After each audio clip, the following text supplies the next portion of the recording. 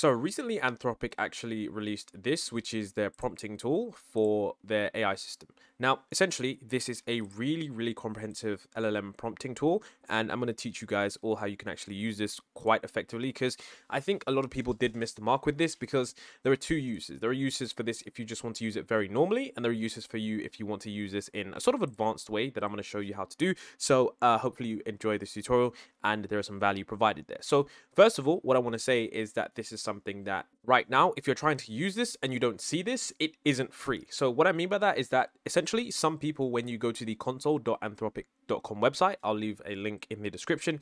If you see this and you don't see the prompt engineering button right here, all you need to do is you need to go into your settings and you need to essentially add some money to your account, because this right now, it doesn't seem that it's free. However, what Anthropic have done is that they've said, get started testing Claude with $5 in free credit. So what you want to do is you want to make sure that you click claim on this. Now for me, I live in the UK, so I'm guessing that my number wasn't available for verification, but after some time, what I did actually do, I'm going to show you what I did now, just so that if you're in a region where this doesn't currently work, was I went to the site right here, and you can see that it shows my balance remaining of $24. So this was where I decided to upgrade my plan, and I decided to add funds. So I decided to click this button, I added some funds, and then it finally decided to work for me. So if you don't see the button and you're wondering where it is, that's exactly where the button is.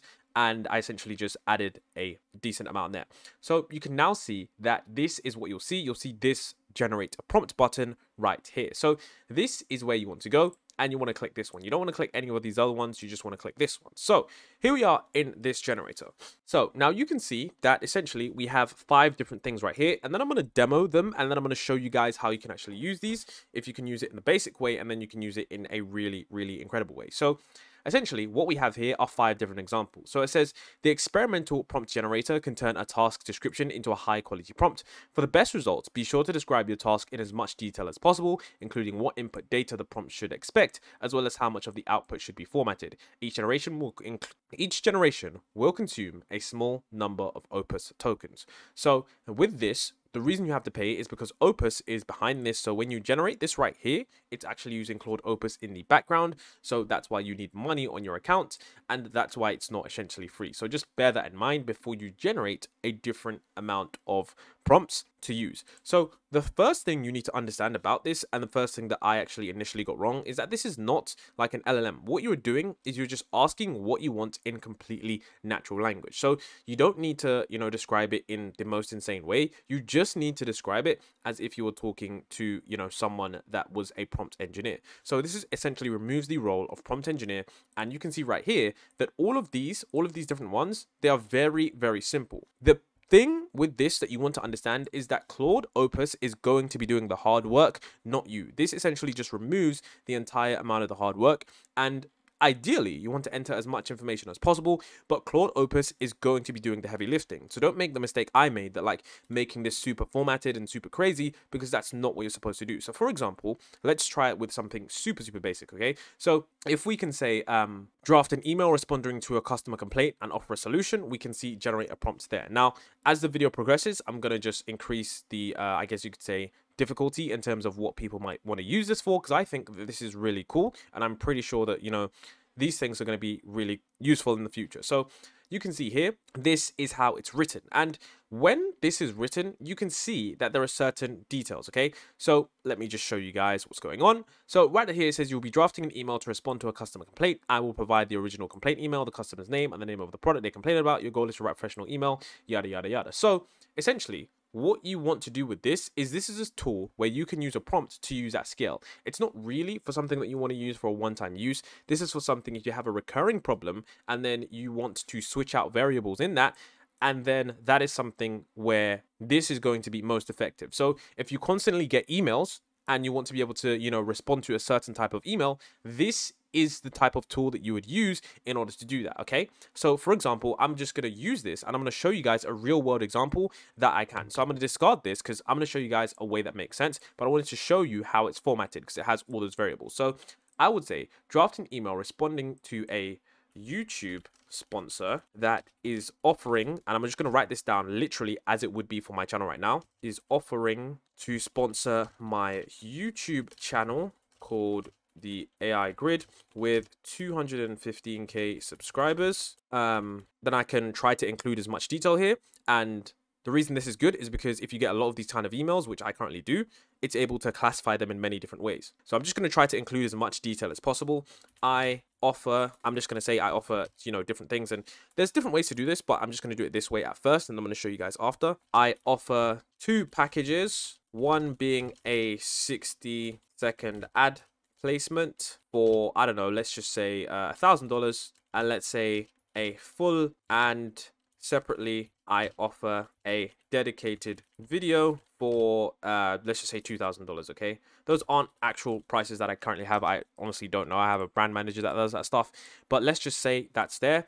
And I'm just trying to think what other information I could include. The channel averages between 20k to 40k views per video. Okay, and this video might not even get that much, okay, because this is just a really niche tutorial. But we're going to click generate a response, and the reason I've done this is so that it shows you guys with a basic example. So it clicks generating response, and then when I edit this, I show you guys how someone can actually use this on a basis. So remember, this is what I copy here. This is what I'm going to be using in Claude 3 Opus. Okay, so right here. And okay, once we click start editing, this is where we go to this right here. And then right now, okay, before we want to click run, we want to, so now you can see that we're on this menu. You can see right here, we click run, okay? And then of course you can see here, it says sponsor offer details, and then it says channel details. So with this one, what we can do here is we can say the sponsor offer details. This is where you'd put like their email. Hi, I'm from OpenAI. Of course, this would never happen. I want to sponsor your channel with a dedicated shout out for $3,000 in a single video where you talk about ChatGPT. And then the channel, you can just put the AI grid, and then there we go. Okay, so now I'm going to go and click run. Okay, and then this is where we're going to get the response, and it says here is my draft email. And then there we go. There we can say this is where we are getting all of the kind of information that we currently need to do. So you can see right here, essentially what it's doing now is it's managed to give me this information in a very good way. And I'm able to use this and just simply respond to this. So you can see it's in Markdown and it's in text. So you can choose whichever formatting way that you want. But you can see right here that like literally with these variables, once I change them, I don't need to do a lot more anymore because I have this prompt here. So you can see right here, it says here is the draft email response. And with this response, I didn't mean to click get run again, but with this response, you can see that it's able to just have all the details from your channel, and it's able to give it a really nice response, best regard. So you could probably, you could say the sponsor offer details, in that sponsor offer details, of course, you'd want to include their name, all of that stuff. Essentially, you just paste the email right there. I don't actually have any emails because I don't want to show what people are offering and stuff like that, because I don't know, it might be a little bit unfair. But yeah, you would just paste that in there. That's what I would do. And then essentially you just use that, and you don't need a system prompt, but this is something that you would literally use, okay? And you would just simply use this as you would in your day-to-day basis. So I'm going to rename this prompt, and I'm just going to save this YouTube sponsorship, okay? And then I can't even spell right now, but if I click save, that's there. So that is something that's pretty useful. So if I click plus, we could get a new prompt. And of course, this is where you can write your own prompts, and you could add your own variables and stuff like that. But this is why this is really, really useful if you want to do certain things at scale. So for example, let's say you want to summarize a document. Okay, let's say summarize documents into 10 bullet points max. But with this one, I'm going to say these documents are from Arxiv, and this is what I could do because this is something that I do, and I'm going to show you guys another example because this is just summarizing documents. Okay, so these documents are from Arxiv, and they are mainly focused on AI. I have an audience of 200k subs on YouTube, and I'm only writing that because I'm trying to give this the most amount of details as possible. Okay, and then what I'm going to do as well is I'm going to basically say right here is that my audience wants a layman's terms explanation for these papers, so no fancy talk please, and let them know how it impacts them. Okay, so I can say that. Okay, and I'm going to generate a prompt here, and remember, you want to keep this part as completely as casual as possible. So now that we've done that, we can use that right there. So now we're just going to wait for it to generate a prompt, and then we can see your document is, your task is to summarize a document about AI research into concise, easy to understand information. Firstly, read through it, yada, yada, yada. Right, okay, yada, yada, yada, right, yada, yada. Okay, so it's going.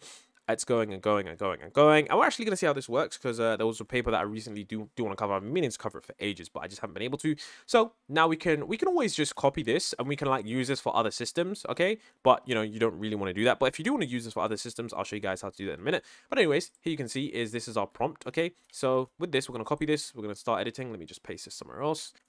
So here you can see is here are the documents to summarize. So essentially what you want to do is when you click run, this will pop up. The variables will be here. And also you can see right here, this is where we can enter the custom value. Now, of course, with the max tokens to sample, this is basically how long you want the response to be. And the temperature is basically how, you know, how varied you want your response to be. So lower variable just means it's going to be super predictable. But with this is it's basically a creativity bar, if you want to call it that. So that's what it is. So with here, what I'm going to do is I'm going to paste in some information from a recent research paper. I'm just going to go get it right now. So I've just literally just hit copy and paste, and I've just literally pasted this all in here. This is about CAD networks. This is a paper that I'm going to be doing a little bit on recently. So stay up to date for that. Honestly, my speaking is awful. But anyways, I typed in CAD networks and now we just wait. Okay, so it's going to take a little bit of a while because this is quite long. But remember, this is useful because this is going to be something that you can use all the time, and it's something that is very, very useful for you if you're trying to use this all the time. So we're going to wait, and it says here is the condensed. It says result. Here we go. It's giving me bullet points, and yeah, it's still going. It is still going. It's giving me a lot of bullet points here, which is really good because I got to be honest with you guys. When I usually ask Claude to summarize a paper, it doesn't usually do this well. So for example, the reason this is good, and I'm going to show you guys a different, so I'm going to basically just do this, okay, on a different one without this amazing prompt that we just did, because you can see right here. And the reason that this is a lot better than the standard version of Claude, because essentially there's some internal stuff going on. You can see that essentially it has its internal scratch pad where it writes out the summary of the document in Claude's own words. Then it has a draft summary. Then it refines and condenses it down into 10 bullet points. Then you can see it go through, adds 1-2 brief sentences. And then lastly, it compiles the bullet point summary into the final result. So it goes through 3 stages of iterations before we get this amazing thing. And that's why I'm going to be using this a lot more than just standard Claude, because the standard version of Claude is pretty good, but with all of this stuff, it's just a whole new level. I guess this is kind of like a system that's around Claude, which is like a kind of Anthropic wrapper that's on top of this, and it just makes everything a lot more effective. And I know I've seen people state that this isn't that good, but I think it is. I think it is, like, once you understand that this is really cool. And right here you can see I essentially asked Claude the same question here, and it's just not that good. It's only giving me 5 basic, but here, because I actually used the initial prompt thing, I can really exactly understand what's going on with the paper. And I'm gonna essentially save this prompt as Claude arxiv understand. There we go. So that I really like this. Like, I really do like this. And of course we can go ahead and here and we can click your prompts. So I can go ahead and click YouTube sponsorship. And of course you can see here there's a different YouTube sponsorship. But essentially what you want to do as well, because I actually just realized I made this mistake, is, for example, if we're gonna do a response, for example, like this, and we actually want to save it and we actually want to iterate it, just firstly click generate response or generate your prompt, whatever.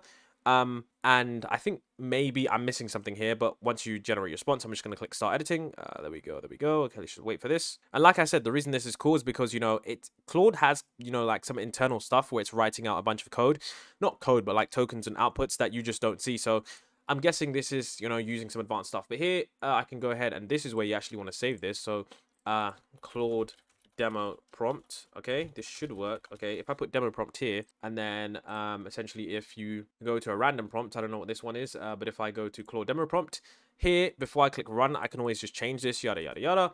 I can put screw you guys, AGI handbook. I'm just gonna put it's awful, and then I'm just gonna put run, because I just want to test something real quick. So this is not gonna be like an actual response. So it says the dank out, yada yada yada. And of course, that's how you edit it. But of course, essentially what you want to do is, if you want to do this again and you say, okay, I want to try this again, what you can do is go to your prompts. Then of course, go to back to this, the demo, manage to rename your prompts or save your prompts. If you ever want to come back in and get a new variable value, all you do is click this button right here, and this is where you paste your information in. So for example, if I want to go to my YouTube sponsorship, all I want to do is paste in the sponsor offer details or the channel details right here, and then I can literally click run, and it's going to give me a very, very comprehensive thing. So with this, I would say that this probably bumps up Claude's accuracy maybe about 10 to 15%. I know that might be just like an eyeball figure, but trust me guys, this is something that you want to be using. I know that, you know, the next version of GPT-5 is probably going to you know, probably stun people and stuff like that. But I think this right now, the way how we currently use LLMs, thank God that they actually made this, because this isn't something that's actually hard to do at all. And as someone who understands that like a lot of the non-technical stuff is just, you know, impossible for people to even want to get to grips with, I think as long as you just click this button here, you can enter your information, then you can just click run, you know, you can see channel details or whatever. You can literally just click anything and go to, you know, another one. For example, if I want to just put in another paper here, I can just click this, I can just delete this, and then I can put in another paper, and it works. So I think this is really useful. I'm glad that Anthropic really did this. So yeah, if you guys, you know, enjoyed this video, if there was anything I missed, I'll make a follow-up video. But hopefully this tutorial was very valuable. It did get a little bit longer than I did initially think, but this is a tutorial where I really wanted to cover all of the most comprehensive things. Now,